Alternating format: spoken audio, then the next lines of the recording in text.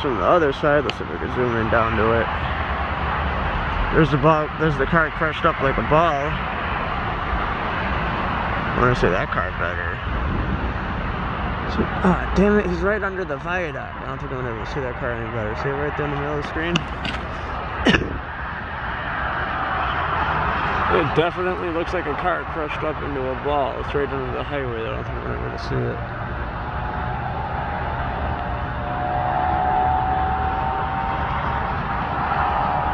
Yeah, it's literally right on. Look, you could even see the shadow right where it's at under the highway. I want to see that car, but there's no way to see it because it's literally under the bridge. See the shadow? There's no way to see that. Maybe I stop up the highway though. And the other cars I recorded in the first video were over that way, some way. Ooh, this guy's recording. Let's see if he got better views.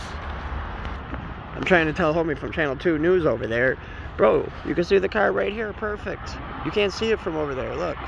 That's the car right under the bridge.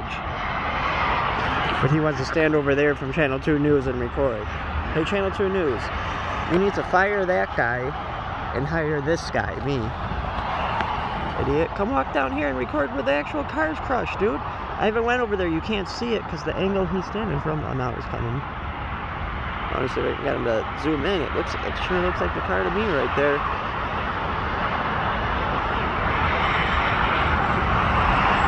Can't read the license plate. Wish I could zoom a little more.